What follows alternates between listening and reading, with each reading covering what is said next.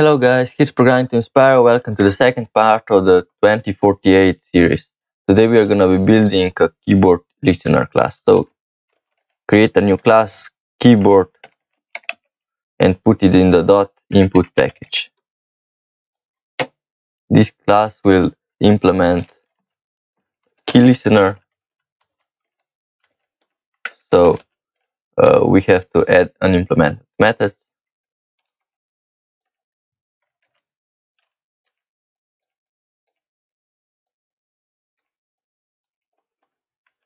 And public static boolean array of keys is equal to new boolean array boolean of 120,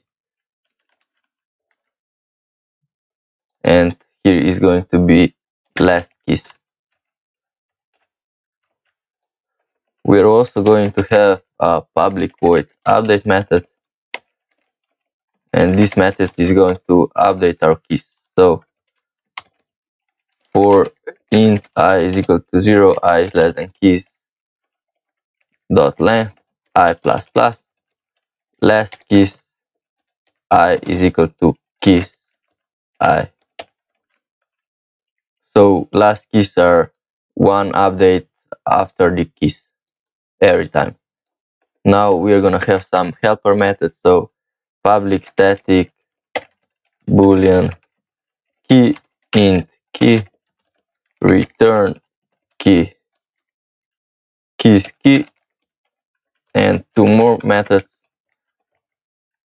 key down and key up. This one is going to return keys and not last keys, key, and copy paste the return statement and change this to not keys and last keys key. In the key pressed, we are gonna have keys e.get key code is equal to true, and in the key released, we're gonna copy paste that and change this to false. Now let's go into the game class. First in the main class, and here declare a variable public keyboard key, and here in the constructor key is equal to new keyboard, and add keyboard listener key. Now go into the update and call key.update method. Now we can access this in the game class. So let's check it out. If keyboard dot key event dot wiki underscore a system dot out dot print line a, copy paste these two times,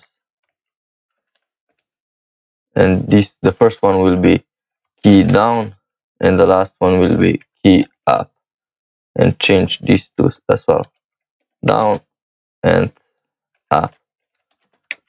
Now run the application and press key A, and it works. So thank you guys for watching, and see you in the next one.